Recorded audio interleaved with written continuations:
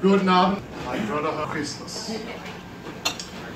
Twas the night before Christmas, a season ruled by all-consuming desire, a desire for things, or whatever's the specifics. Existential thirst is the engine that drives the holiday machine. The children sleep, dreaming their materialistic dreams of the privileged classes. Even though the family is so poor that the children sleep two to a bed.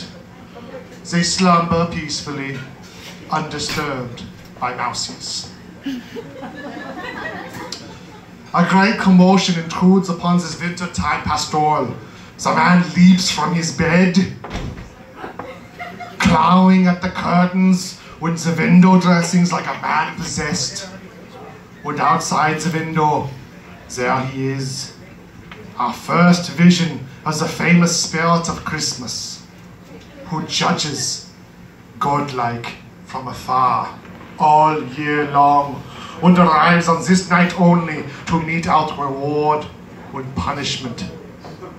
Still, he's less terrifying than the Krampus, Black Peter, or any one of another dozen old-world Christmas boogeymen.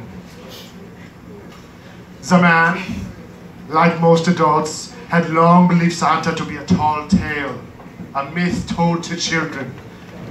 What could it mean to his sense of reality if this figure truly existed? The baffling terror of having one's core beliefs shaken envelops the man like a fog. He rushes downstairs to see this legend made flesh currently forcing its way into his home. Seen up close, he is less impressive than his Falstaffian reputation would suggest. He is short, even dwarfish in size, fat, and old. His clothes filthy with the leavings of countless chimneys. Indeed, the author spends the next 3 stanzas simply lost in description of the intruder's corpulence with his ruddy, bulbous face. The mysterious dwarf teeters precariously on a tiny stool. He fills his stockings. He is barely larger than the slumbering children which he serves. There are so many questions the man would like to ask him, but before he can, the goblin scurries, rat-like, up the chimney and away. Although he knows the old man meant no harm, the narrator cannot help but be shaken to his very core.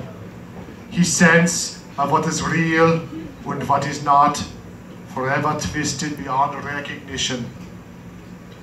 This has been Twas the Night Before Christmas. I'm Werner Herzog. Merry Christmas, my friends.